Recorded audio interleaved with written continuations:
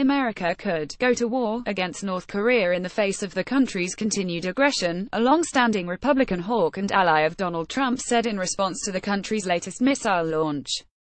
Hours after North Korea tested an intercontinental ballistic missile that soared higher than any previous launch, ultimately splashing into the Sea of Japan, Senator Lindsey Graham warned that, if we have to go to war to stop this, we will. If there's a war with North Korea, it will be because North Korea brought it on itself, the South Carolina Republican said during an interview with CNN, and we're headed toward a war if things don't change.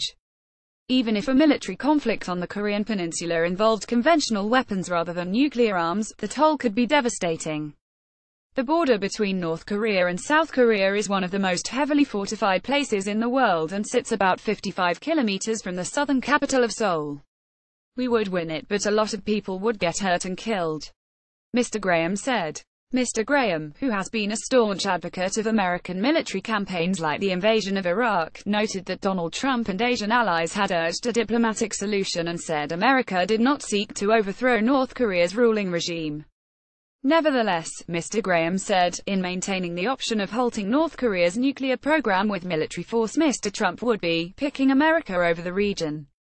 Amid months of North Korea's tests of military might and regular threats against America and its Asian allies, the Trump administration has consistently dangled the possibility of responding with military force. Mr. Trump's August threat of responding to North Korean bellicosity with fire and fury reverberated across the world, and in his first speech to the United Nations he said America was prepared to totally destroy North Korea. Donald Trump says we will take care of it after North Korea fires missile responding to the most recent test. Mr. Trump said that, we will take care of it, and it is a situation that we will handle.